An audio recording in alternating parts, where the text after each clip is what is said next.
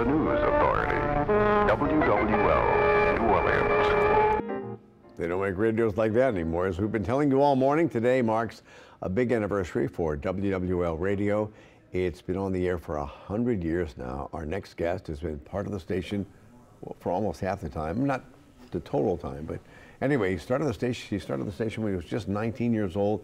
We're joined by Scoot Pesant, who most people know in this town as Scoot. I mean, when I was listening to you back in the late 70s, early 80s, it was always Scoot in the morning. Well, that's right, because that's where that's where I started. Yeah. And it's because you were always a disc jockey, and I mean, you know, you talked a lot as a disc jockey, but you played music. This is a whole different ball game. You'd never done talk radio before you came to WWL. No, I hadn't, and there was I had this epiphany at some point in my career, and I realized that talk radio was the future, and that I'm not going to, you know, if I stay in music radio, I'm going to be limited to what I can do. Ironically, Eric, when I was doing music radio, the program director would always tell me, you talk too much. Yeah. And then now I play a lot of music, and I've had program directors say, well, you know, you play a little too much music. And we were talking before you came on. I mean, how many stations were you at here in New Orleans? And then you moved all around the country. Five stations here in New Orleans, and a total of, I guess, 12 stations around the country. Look, I lived in great cities. I love being back in New Orleans. Yeah. I mean, this is really, this is great. And let's talk about when you came when you were 19 years old. You were then working for the great Bob Ruby. Bob Ruby. A lot of people of our generation remember him. He was a biggie. You know, he's kind of been forgotten over the years. I learned a lot from Bob. In fact, when WWL made the historic decision to change the format of their FM station, WWL FM, they brought me over to do a show. They hid me in the morning because nobody listened to FM in the morning. So they'll put Scoot in the morning because, you know, he's really inexperienced, really bad. And nobody was listening. And so I thought, well, you know, I'm gonna just do a show. And I did a regular show, personality-driven show, and people started listening. It was amazing. But I took a lot of things that I learned from Bob Ruby and started doing those on the FM show. It started to develop an audience, so it was fun. And you know, your career as a disc jockey, I mean, that was fun. It took you all over the country, as you mentioned. I mean, was that more fun than what you're doing now, or just different? It's a little bit different. It's a lot different, actually. Well, it is a lot different. I'm having more fun in my life and my career right now than ever before. You know, when I was on B97 and the new black Corvette, and I'm, you know, going nightclubs and sometimes staying up all night, going right on the air the next morning. Yeah. Didn't happen often, but it did happen a few times.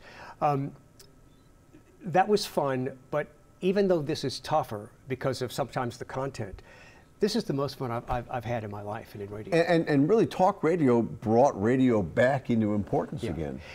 It did. As you know, there's so many places to get music. You know, when you and I were growing up, the only place to get your favorite song was by listening to the radio. Right. And so you can find your favorite song anywhere. So the key thing that radio still has is personality, this one-on-one connection with you.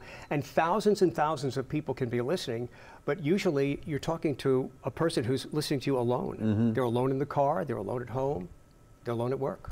And there is always controversy, and they say controversy sells. I mean, you've had controversy on your show. You've had opinions that people agreed with immensely and thought you were terrible for some of them.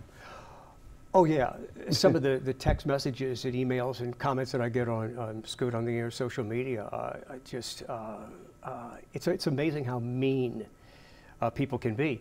But you have to realize that if you're getting that reaction, you're doing something right. So I always look at the controversy as and the hate in some ways as an indication that I'm doing the right job. Well, and you know, it's a time where this country is so divided, and we just, if you can sit down and talk one-on-one to somebody, you can actually get, you know, good conversation and exchange ideas and learn something from someone who disagrees with you.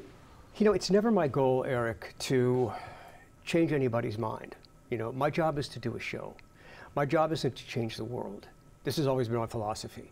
I'm going to do a show, I'm going to be honest with you about my opinions, but you're going to have your opinions as well. And even if you disagree with me, if I have presented it in such a way that I made you think that, like, maybe, oh, well, Scoot's got a good point there. I disagree with him, but he's got a good point. I want people to at least know that I've thought about the whole controversy. And nobody likes to be categorized as you know, you want to be pretty much centrist when you're doing a show.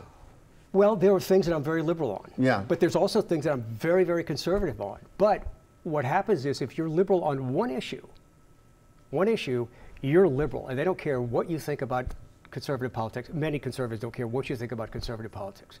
It's all about... And vice versa sometimes, yeah. Yes. So, you know, I'm okay with it. I think most of us are, I'm a radical moderate, I think most of us are that way. And it depends on the issue whether we're liberal or conservative. All right, well, it's 8:50 in the morning. You're back to Scoot in the morning. Yeah, I am. On the Listen, I morning want to mention, show. I was watching in the green room earlier. That's in my apartment. I have a green room where they have a lot of ferns and plants. I was watching in the green room, and Eric was and Sheba were talking about Buddy Diliberto. Oh yeah, and I love I'm thinking, Buddy. okay, well, you know, I can't wait till I pass away, and Eric makes fun of the way I talk. And I will. All right, you can listen to Scoot weekdays from 1 to 4 on WWL Radio. April?